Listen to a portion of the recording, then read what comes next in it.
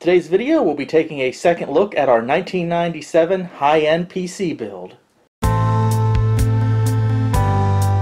We review old technology from games to old PCs, and don't forget the toys. Oh yeah, ancient electronics, we cover it all.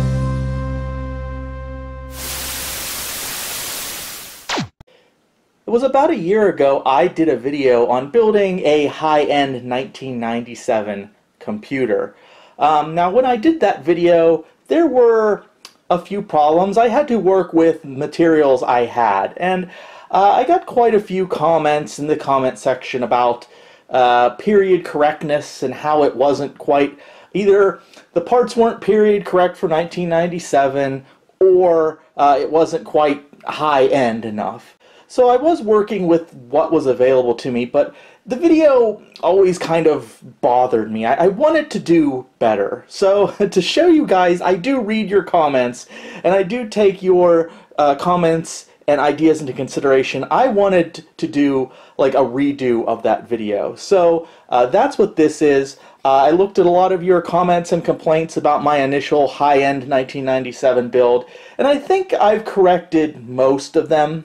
So hopefully this is my redemption for the high-end 1997 build. Now if you haven't seen that original video, I'll put a link in the description, if I remember of course.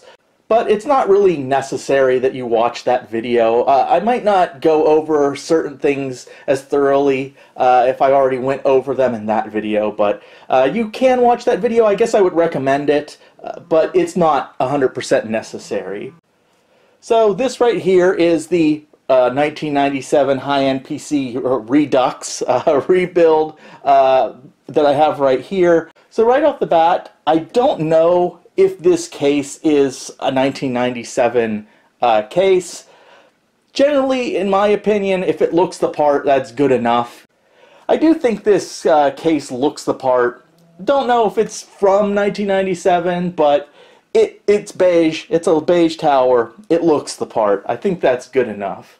I went with a pretty simple setup here, just a 1.44 megabyte floppy drive and this CD drive. And just so you guys know, this CD drive is a 1997 CD drive, and it still works pretty well actually. So this is a period correct part.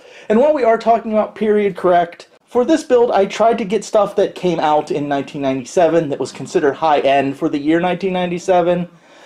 But I'm not a stickler on certain things, like if it was actually manufactured in 1997. So for example, if I have RAM or a video card that was released in 1997 or was available in 1997, but the particular example I have installed wasn't manufactured in 1997, that's not a big deal to me. That was a comment that came up in the original video, that you know, certain things didn't have a 1997 manufacture date. That is probably like the most extreme interpretation of building a period correct anything, and that's a little bit too much for me. So if it was available in 97, it counts, but for this build it does not have to have actually been manufactured in 1997. Alright, so let's cut to the chase here. Let's open this guy up and let's take a look at the parts. Okay, so let's take a look at the motherboard I'm using. So in my original 1997 build, probably the biggest complaint or the biggest issue that anyone had with it was the motherboard. So I don't know the exact model, but I was using a motherboard from 1999, I think, and a chip with a chipset from 98. It was the 440BX chipset. Obviously not a 1997 chipset or motherboard, but it was the closest thing I had at the time.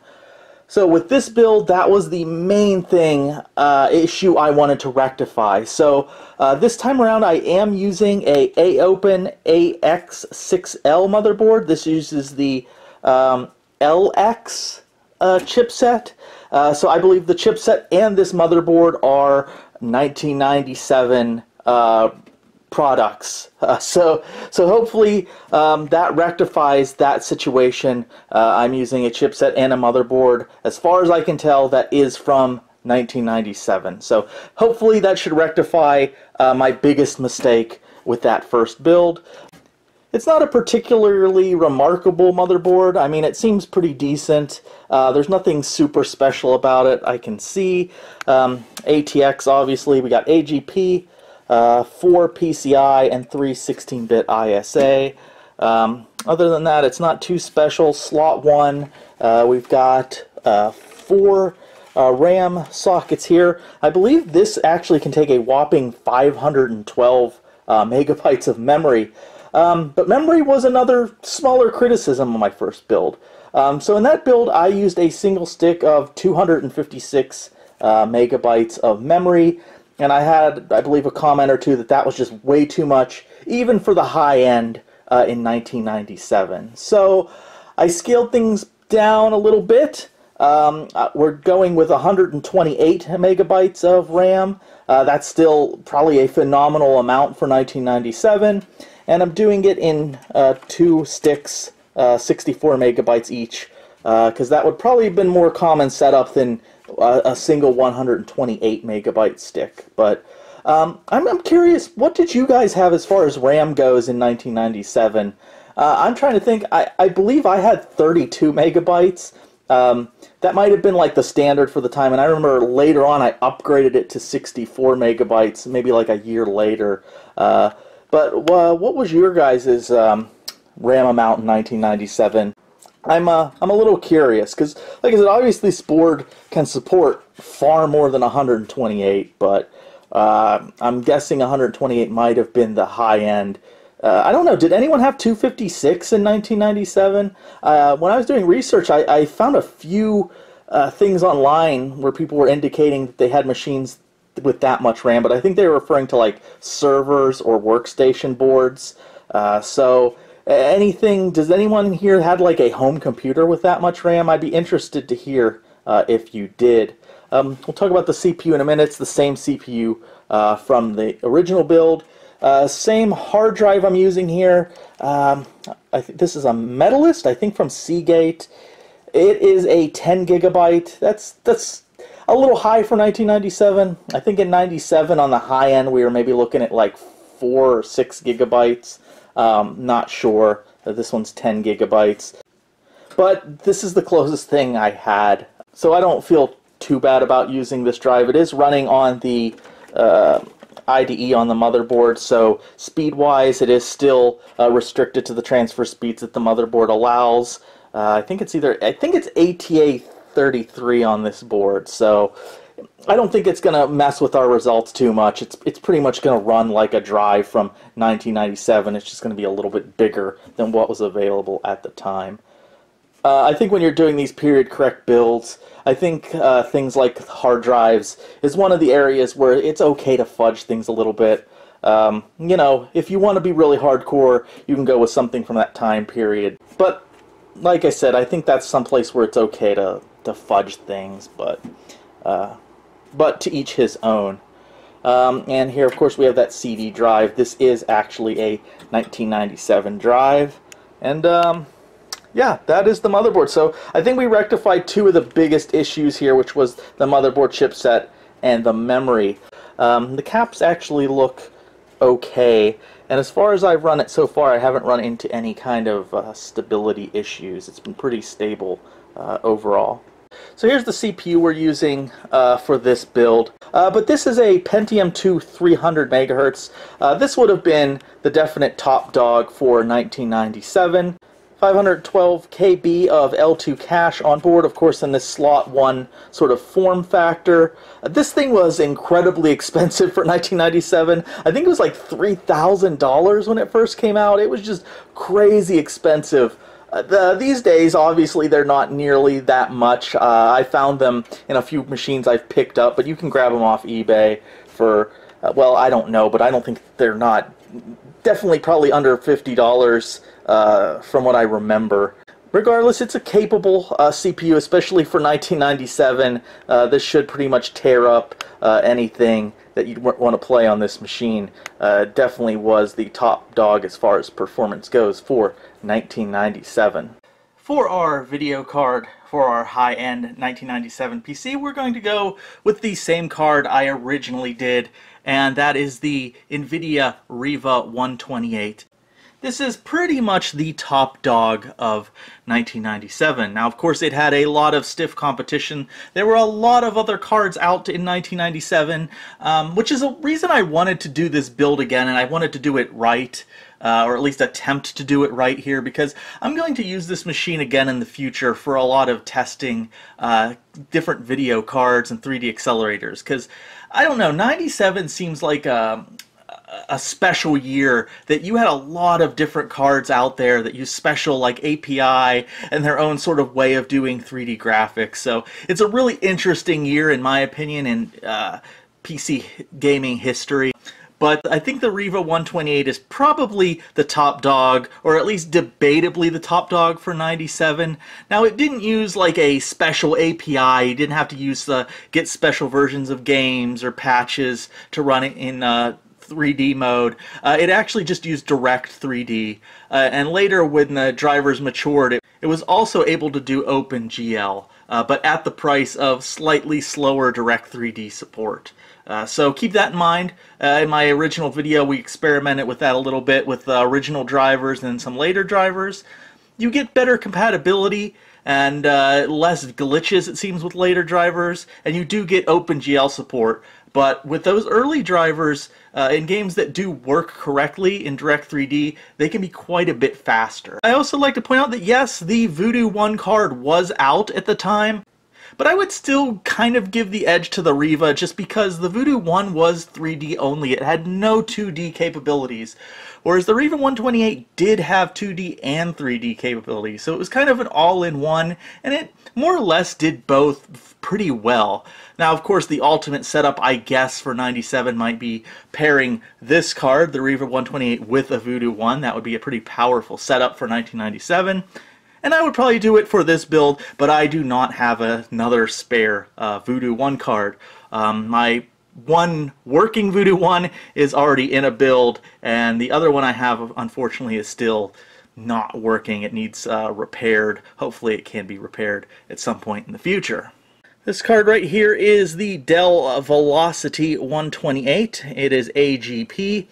It looks kind of shoddily made. I don't know. I mean, it works just fine, but just the look of it, it looks like very sort of thrown together in someone's garage kind of look to it. Standard VGA. Yeah, but other than, you know, the look here, this thing has worked just fine for me. It has 4 megabytes of memory on board, and there's a little feature connector here. And like I said, this is quite a capable video card for the time. Moving on to sound cards. This is another area where I got a little bit of criticism for my original build. So in the original build, I used a ESS audio drive card from 1997. Now the ESS audio drive is a fine card, excellent DOS card, and pretty good in Windows. It has pretty good FM emulation. It is a good card. Unfortunately, as I labeled my video a high-end 1997 PC build, the ESS audio drive was indeed not seen as a high-end card. I don't really know where it fell into the pantheon of sound cards in 1997, but apparently it was a mid to low tier card. Now, I kind of knew this going into that video, but again, it was what I had at the time, and my thinking was, well, if you have a Lamborghini and you put in kind of a crappy stereo sound system, it's still a high-end card, just as you have a low-end or medium-tier sound system in your Lamborghini doesn't automatically become some kind of junker. It would still be considered, in most circles, quite high-end. So that was my thinking when putting in the ESS card. But for this build, I have rectified my poor decisions of the past, and this is the card I'm currently have installed. It is a Sound Blaster AW64 Gold. Some people would argue that Sound Blaster cards are never high-end, but to be honest, I couldn't find any other card that would have been considered higher end for 1997 as far as sound cards go. It just seems like the Sound Blaster, the AW64 Gold, was kind of the only game in town at the time if you wanted a higher end sound card. Now, if there are some other options out there for the high end, please let me know, but when I did searches and research, it kept coming up AW64. Now, the Live and things like the Monster sound cards came out a little bit later. I think the Live came out in 1998, so that was 1 year later, but it seems for 97 the AW64 Gold was where it was at. Now this AW64 Gold, this is CT4390. I do not have the extra memory expansion for this card. It's just the vanilla card. These cards are pretty excellent in DOS. They kind of function as an AW32 in DOS, and for an ISA card they also perform quite well in early Windows environments as well. I'm not going to go too deep into the details of this card because I do have a video down the road where we might look at this card a little bit deeper and look at the features in a little bit more detail. So I'm not going to go over things too deeply here, but we do have two connectors for the analog CD-ROM connector. We have a speaker connector right there for the PC speaker. Right here is the memory. There's 4 megabytes of memory on board. Now, you can load sound fonts onto this card, but that's really beyond the scope of this video. Connectors right here for proprietary memory expansion. There are kind of like homebrew solutions where they've made, I guess you would call them homebrew or third-party memory expanders, since the official ones from Creative are quite rare and hard to find. I think the max of memory that can expand it to is 32 or maybe 38 megabytes. I think it's 32. And you can add, if you do have the memory expanded, you can add much better sound fonts to it. With 4 megabytes, you're kind of not a whole lot you can do as far as quality goes. Right here, this is a connection for the digital out. There's a little cable that connects and then it goes to a bracket. Usually when you find these cards, even on eBay, that's usually missing, but it is an option there for digital out sound. There is no real FM chip on here. I believe the FM synth is integrated in here, but I do not believe these had like an actual real chip for FM sound. We have the MIDI connector here, MIDI joystick. I do believe the MIDI port here, MIDI/joystick port on the AW64s is hanging MIDI bug free, so I believe you should be able to connect an external MIDI device if you'd like, and you shouldn't have to worry about like things like the hanging MIDI bug. Although I've read different things, maybe there might be some early revisions of the card that actually still have the bug or some sort of bug, but I don't know for sure. I've also heard that these are all hanging MIDI bug free, so again, we're not really going to test that today. This video isn't really specifically about this card, so a little bit out of the scope of today's video. We have a line in and mic in, and then for audio out, we have these two RCA jacks. It always kind of annoyed me. I guess the RCA jacks are kind of like a high-end option, but I just want a little audio jack for line out. It's just so much simpler. But it's not a big deal. You can get one of these jobs, you know, pretty cheaply. These RCA to I think 1/8 stereo audio out works just fine. But yeah, it would have been convenient just to have like a regular jack on here for audio out. But whatever. This apparently is the high end for 1997. So yeah, let's install this and let's see our results. I should also point out that these cards are pretty expensive these days on places like eBay, easily going for more than $100 or even more. Just to do a little bit of a thrifting flex here, I found this guy, maybe 3 or 4 years ago at a Goodwill for about $3.99. Alright, and here's the post screen. You can see I'm using the 97 BIOS. I did not update the BIOS on this particular build. I may do that in the future. So you'll notice in these benchmarks and the games that I play, a lot of these are the same ones I used in my prior video. of my 1997 build. I just wanted to do that to be able to contrast and compare. So right off the bat, looking at the benchmarks here, I'm just going to say in almost all of these, this build with the older motherboard chipset actually scored slightly better than the previous build that I had in the previous video, even using the newer chipset in that previous video. I don't know for the reason for that. I wouldn't say it's in the margin of error, although they are close, but usually on almost all these benchmarks, this older motherboard with the LX chipset seems to do 2 to 5 FPS better in most of these benchmarks and tests. I don't know why. Who knows? You know, it could be a simple BIOS setting that in the previous build I did, maybe something was set that was slowing things down a little bit, and in this one, maybe something set that's speeding it up a little bit, and it's just a little bit faster. But I fully expected this board, just being an older chipset, to be running a little bit worse in the benchmarks than the previous build. But I guess not. I'm pretty sure I set both of these to like defaults in the BIOS, so who knows, it just might be a setting somewhere that's giving this older motherboard a little bit of a boost. But it is pretty small, like I said, 2 to 5 FPS. So for results, 3D Bench 1.0C, we got a whopping 205 points. PC Player at 640 by 480, we got 37.6. Doom at high details, we got 79.5 FPS, pretty good. And Quake at 640 by 480, we got 28.4 FPS. So overall, a pretty good showing, very close to that other the results I did in the previous video. The only difference with this build again is like less memory, and we're using the LX chipset from 1997. Exact same CPU, exact same video card. So those are our results, just some quick benchmarks in DOS. So now let's move on to the meat and potatoes here. Let's look at Windows 95 running on this machine. Well, actually, before we look at Windows 95, I just want to make a quick comment that I am not running something like FastVid. This is all vanilla.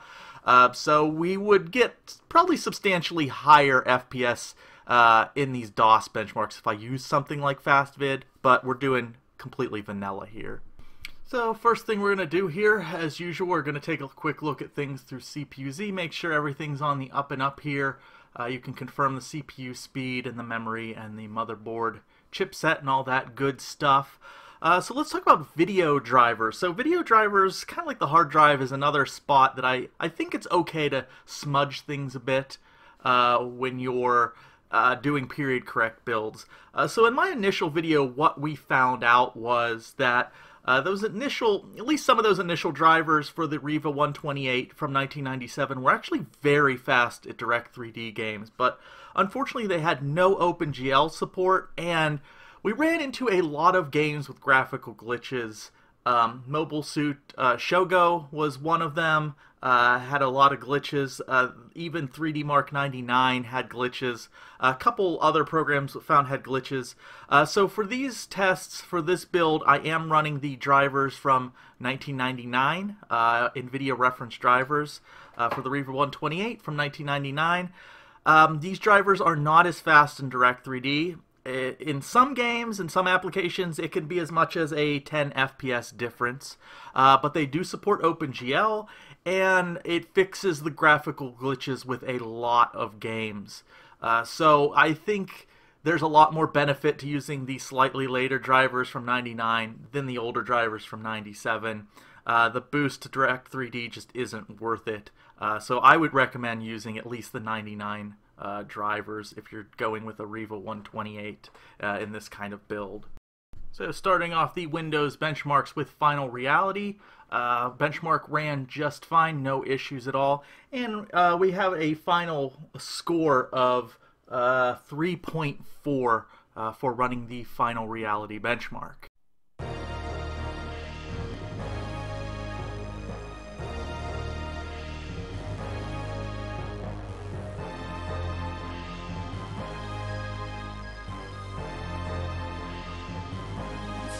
3D Mark 99 was another good benchmark for Windows. No issues with it. At the end, we've got a final 3D Mark score of 651. Now compare that with the previous video where we were using that 440BX motherboard. We got a score of 663. So we did score a little bit higher with the old, not quite as period correct 1997 build. But for this build, again, we got a score of 651. Running the demo for Forsaken, we get an FPS of 46.8.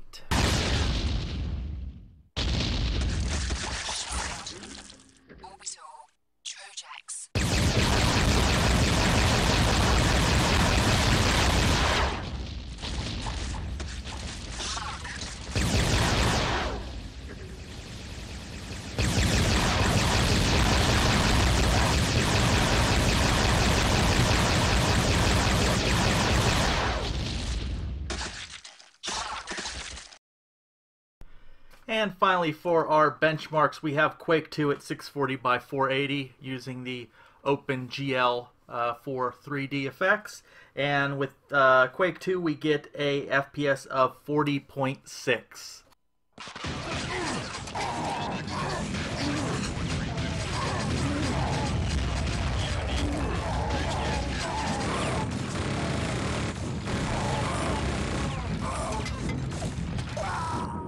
And I just wanted to show you guys real quick here. This is the utility here for if you wanted to load sound fonts into the AWS64 Gold. You can see the 4 megabytes down there was mostly taken up. That's kind of like the default synth that's in there. But you can load other things like General MIDI and MT32 and stuff if you have the sound fonts.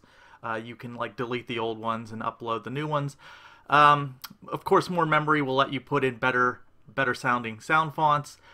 For this whole video and this whole build, I just went with the default, so I didn't upload any different sound fonts. Okay, so let's take a quick listen to the AWS64 Gold here. We'll do that through the Final Fantasy VII configuration utility. For running the MIDI, it gives you two options. I believe one is called Creative Music Synth. I believe that is the sort of the FM synthesis on the AWS64 Gold. And then the other one, I forget exactly what it's called. I think it's like Creative Music something, but that would be the built-in standard creative like MIDI synth.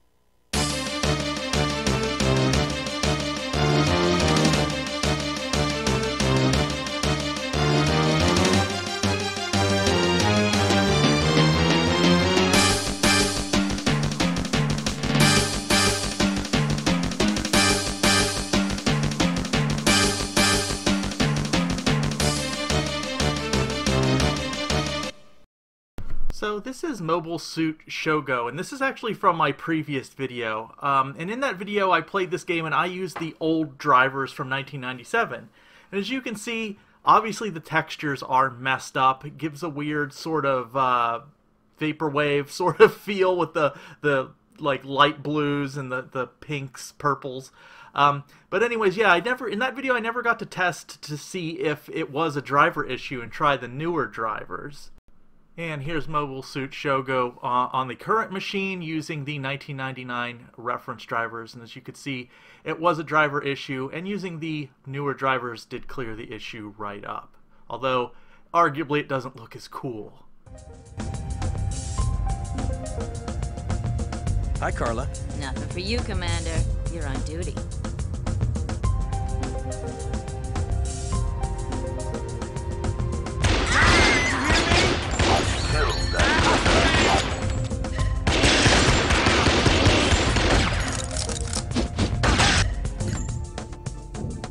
Now here's Tomb Raider 2 from 1997.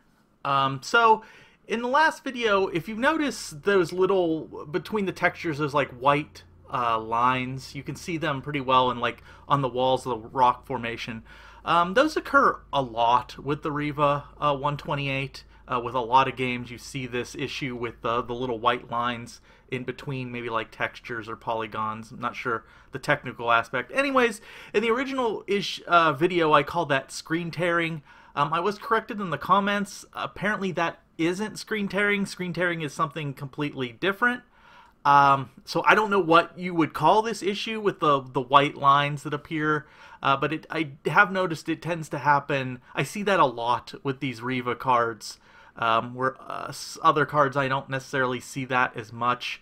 It seems to be kind of an issue with these Riva cards. I don't know what that's called. If there's an official name for that happening with the white lines, let me know in the comments.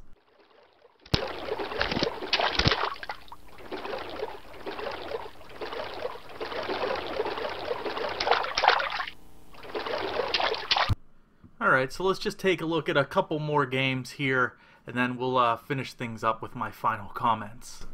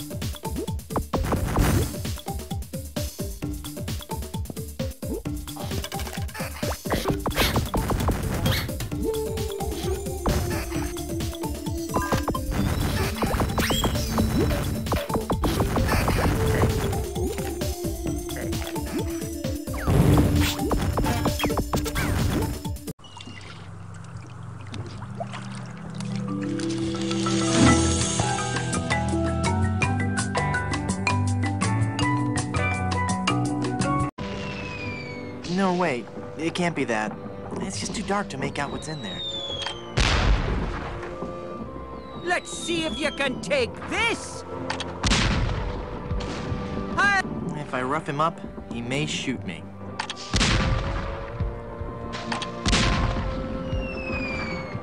I feel like... They're too heavy to carry. I can't reach it. You in the fort! Your doom be at hand! So that is our video on my redo of my 1997 high-end PC. I think we corrected most of the issues that people comment about in the original video. At least I hope we did. If you have any comments on this machine, please let me know in the comment section. You may be wondering what's going on right there with the floppy drive and the zip drive. Well, during the process of making this video, I realized that the floppy drive in there wasn't working. It was bad, so I had to remove it. Unfortunately, at the moment, I go through 1.44 megabyte floppy drives like crazy. Not that they necessarily fail, but I like put them in every computer that I have. So all I had is one with a black faceplate. It works perfect. I'm going to be replacing that with one with a beige or white faceplate when I get one. It's the same with the zip drive there. I just didn't have a zip drive with a white faceplate, and I decided to put in a zip drive because unfortunately many times with these Windows 95 machines I can't get the USB ports to work. This motherboard has USB built into it, and even though I found some really good sort of universal Windows 95 USB drivers, they maybe only work 75% of the times, and sometimes I'll just get motherboards that just I just cannot get the USB working. Even if I install a USB card, it just doesn't work for whatever reason. It just doesn't detect the USB, or it gives me some kind of error in Device Manager. USB is fickle with Windows 95. So this is one machine I just couldn't get the USB drivers to work. So my best and my easiest option to transfer files to this machine was a zip drive. So that's why those are installed right now, and they look a little out of place. But anyways, we'll be seeing this machine again in the future. I'm probably going to swap out the hard drive for something kind of newer, a little bit more reliable, since I think I will be using this machine a lot for some tests because of the era that I have it set up for. But anyways, what do you guys think of this 1997 high-end PC Redux build? Let me know in the comments. Hit that like button, subscribe, and I will see you in the next video. Thank you for watching.